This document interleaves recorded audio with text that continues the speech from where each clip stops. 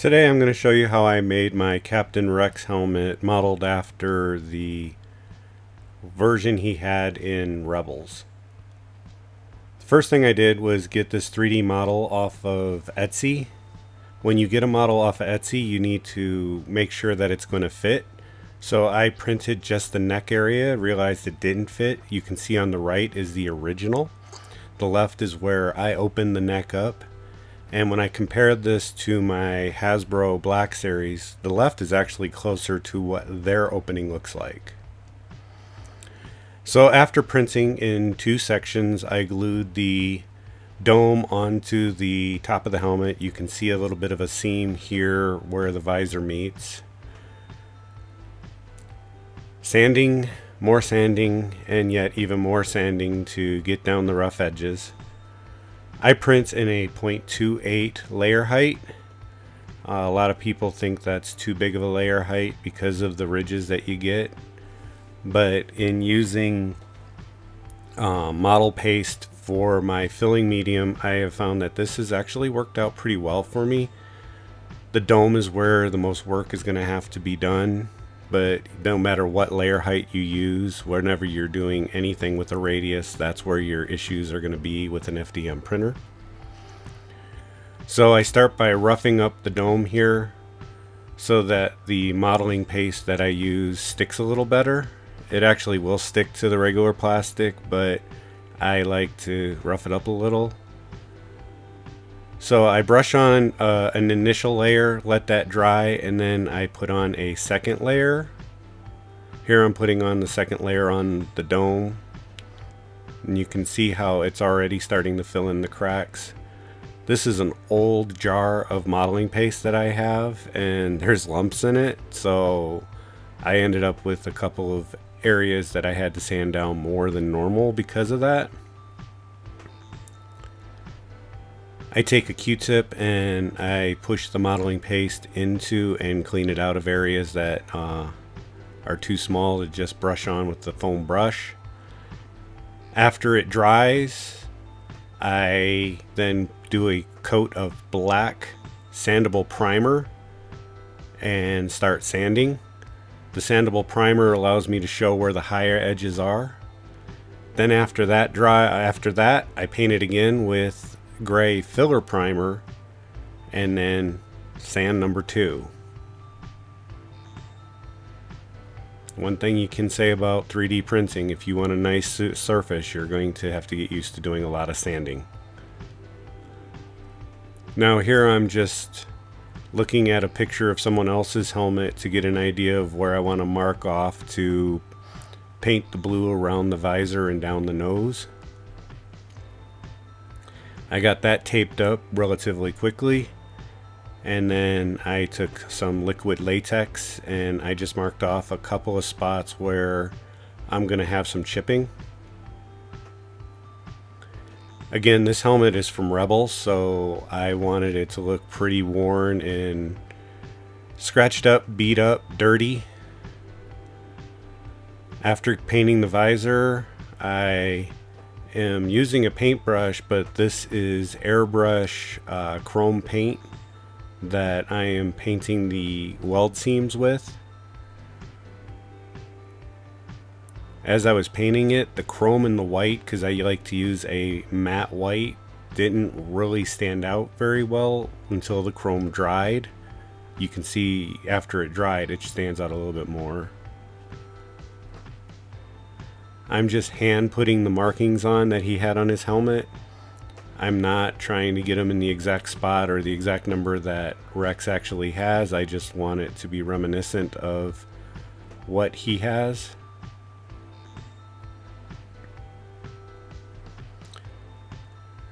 Had a couple of mistakes. You can see where I tried to clean it up. I just decided that it's going to be part of the weathering, so I just left it.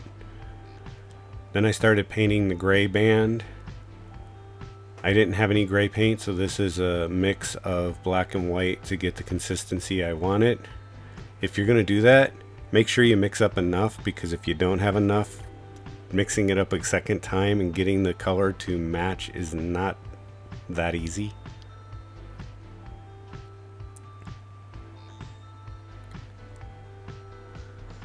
These are alcohol washes or alcohol inks. I got these from my local Michaels. The three colors are a dark yellow and two different kinds of brown, which I thought would make good for rust and dirtying up. So here I'm using the mustard yellow, and I watered it down actually with some 99% isopropyl alcohol. I'm painting it along the seams of the welds and then brushing it in different areas. After it dried along the seams on the weld, I started brushing it onto the helmet itself. I brush it, let it sit for no more than 5-10 seconds, and then I wipe it off with a microfiber cloth.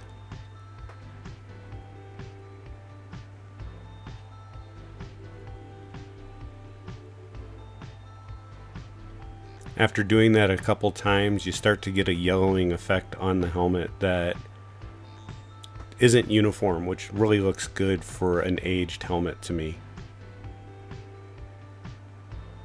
Here I'm just hand painting the aerators.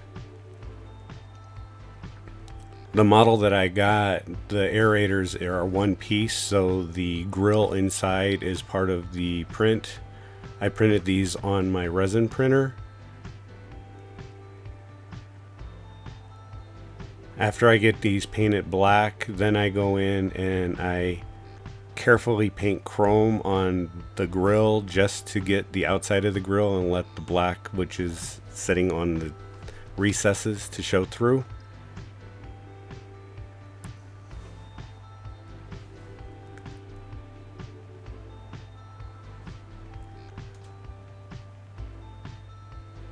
Very tedious job painting those.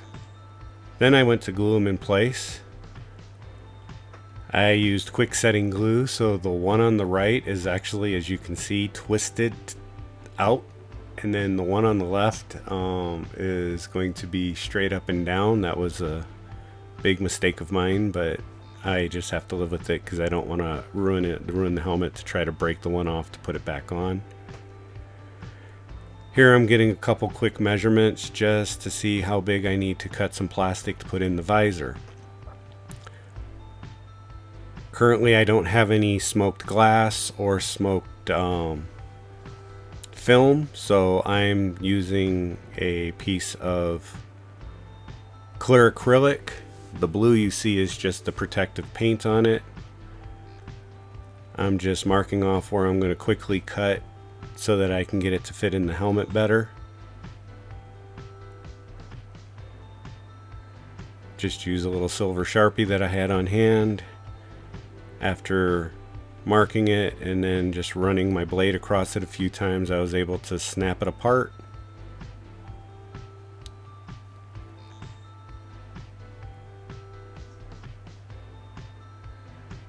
You want to be careful here that you don't break it off too quickly, because I've ruined a few visors just trying to break them off. I had some chrome two-way mirror-like film. I spray a little bit of actually rubbing alcohol instead of water on it because it will dry out quicker. I press it in and then I go get my squeegee and I squeegee out the alcohol.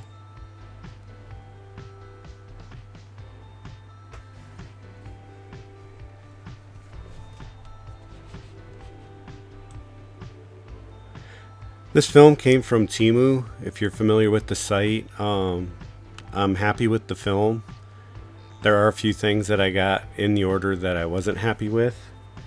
So if you plan on ordering from a site like Temu, be careful, pay attention to what you're getting. I ordered some painter's tape for masking off edges. It'll come in handy for some of my small projects, but when I say small projects, it's because the rolls were smaller than a roll of electrical tape, both in width and thickness, so it's not going to cover very much. I haven't used it yet. I'll be using it in a future project.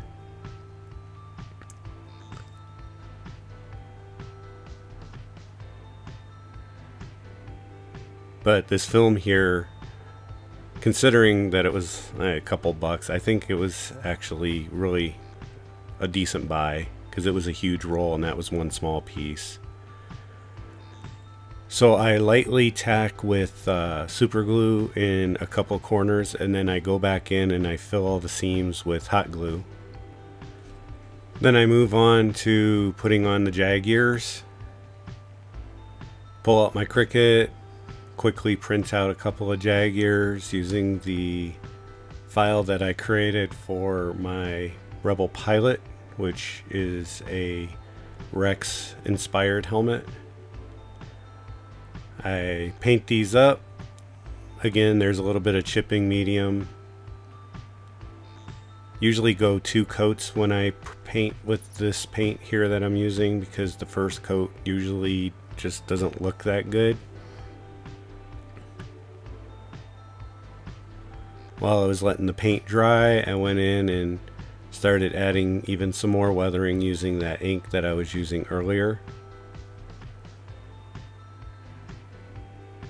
Going a lot heavier this time, using the browns. Again, you have to paint it on and then go in and wipe it off. I'm pushing it into the corners because that's where all your grit's gonna go when things age normally. The eye stalk that came with the helmet, again with this model that I bought off of Etsy, I'm not happy with it. I probably will make my own in the future, but I wanted to get this on the shelf for display so that I can move on to my next project. I'm kind of like Squirrel, where I want to move on, but end up coming back to things. The eye stalk came with this little extra piece with holes to flip in and out, but it didn't actually attach to anything. So I decided not to use it at this time.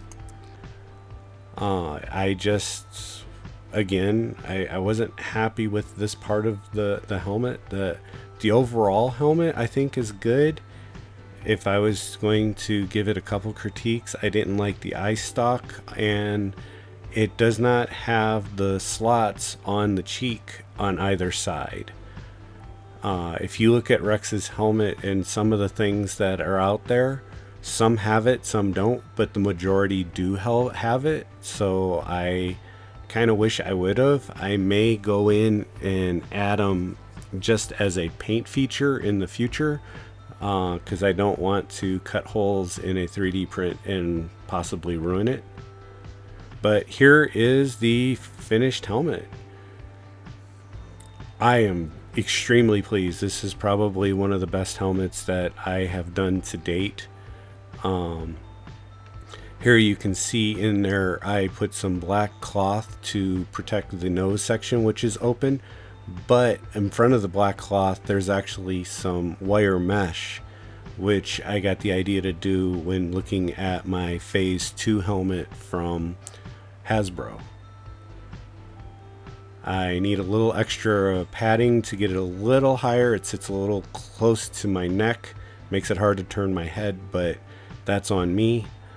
I will be adding that soon. Thanks for watching.